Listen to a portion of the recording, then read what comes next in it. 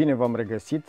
Vă promisesem în clipul trecut un test cu Fierastraul circular DSS611 de la Makita cu acumulator LXT, așa că în clipul de astăzi de asta o să ne ocupăm, o să facem niște teste să vedem cum se comportă și ce randament are acest Fierastrau. Pentru cine n-a văzut încă clipul de prezentare, o să vă apară undeva în dreapta sus o recomandare și puteți să intrați acolo să vedeți specificațiile tehnice și clipul de prezentare al acestui Fierastrau. Testele pe care le voi face astăzi vor fi făcute în scândură normală de construcții de rasinoase. Voi încerca să văd cum taie la unghiul de 45 de grade, voi proba în alta și în alte materiale, cum ar fi pal pentru mobilă, în OSB. Sper să găsesc o bucată de OSB puțin mai gros. Eu, așa cum am spus și în clipul trecut, l-am luat pe ăsta în special pentru a face cufraje la diferitele mele proiecte unde am nevoie. Așadar o să încercăm să îl testăm din toate unghiurile, cum s-ar spune, să vedem ce randament are și cât de bine se comportă acest Fierastrau circular. Ca atare o să merg, o să supun acest Fierastrau câtorva teste în materialele pe care le-am menționat și mai devreme și o să vedem câteva concluzii la finalul acestor teste.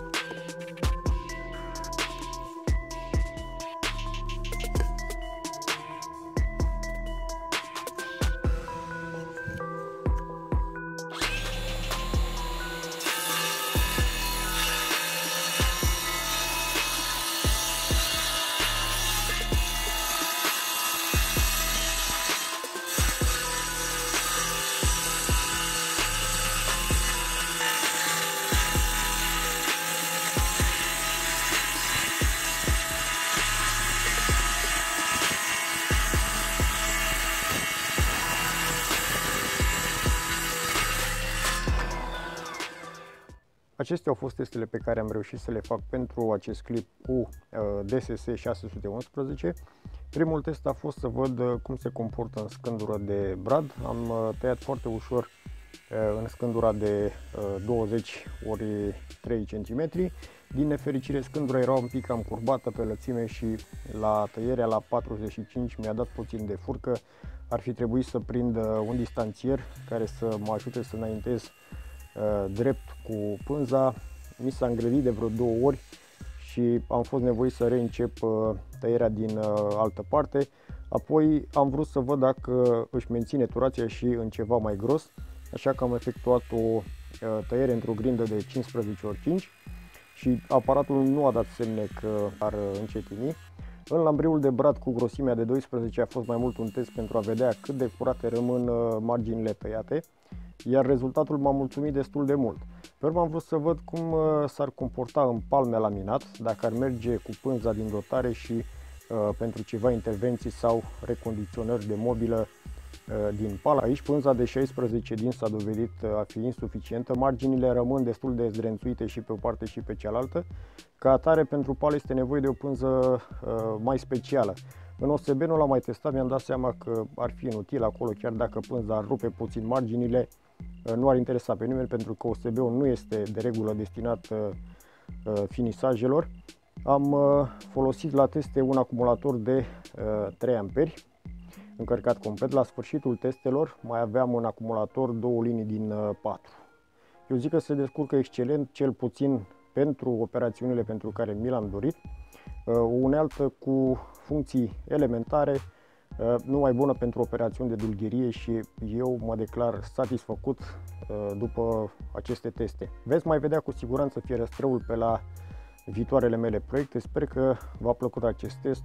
Dacă aveți întrebări despre lucruri pe care le-am omis în acest clip, vă invit să mi le adresați în secțiunea de comentarii.